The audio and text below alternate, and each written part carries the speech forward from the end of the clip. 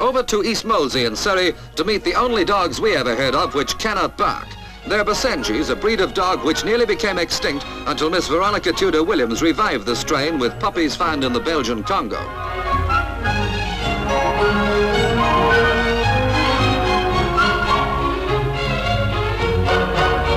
That was 25 years ago. Today, Veronica sends Basenjis all over the world.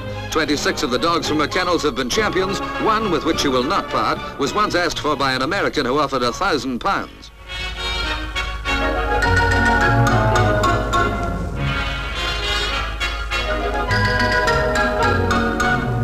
Basenjis make fine pets, friendly, handsome and clean, but they make bad house dogs because they can't bark. The only noise they can make, and then only when very excited, is a high-pitched yodel.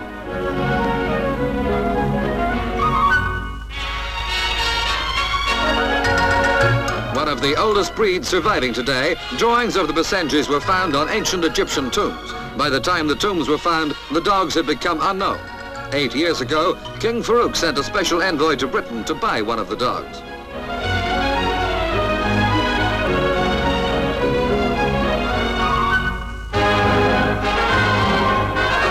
It's a dog's life not being able to hold a real pup-to-pup talk, but mother's always around to grumble to, and anyway, who wants to bark when there's biting work to do?